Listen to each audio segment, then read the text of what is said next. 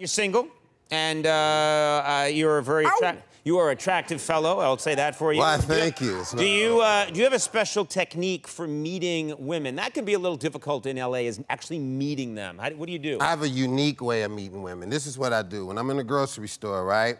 I look into a woman's shopping cart, see what she has, think about what she might need, then post up in the aisle and wait on her to come get it.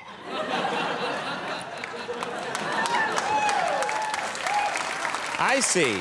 Like, I'll walk by the cart and I'll look in there and I'll say, she got hot dogs, hot dog buns, that bitch gonna need relish. And then I go look for the relish. And then when she gets to the relish, you're just leaning against... I'm leaning against the relish like this. I'll be like this.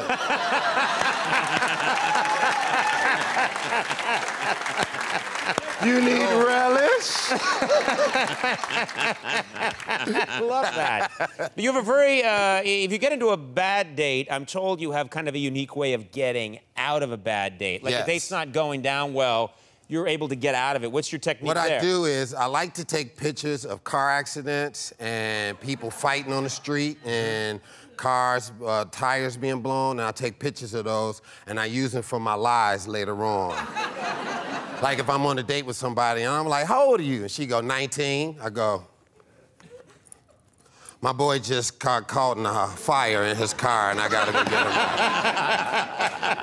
Oh my God. He took the time to send me a picture of it. Yeah.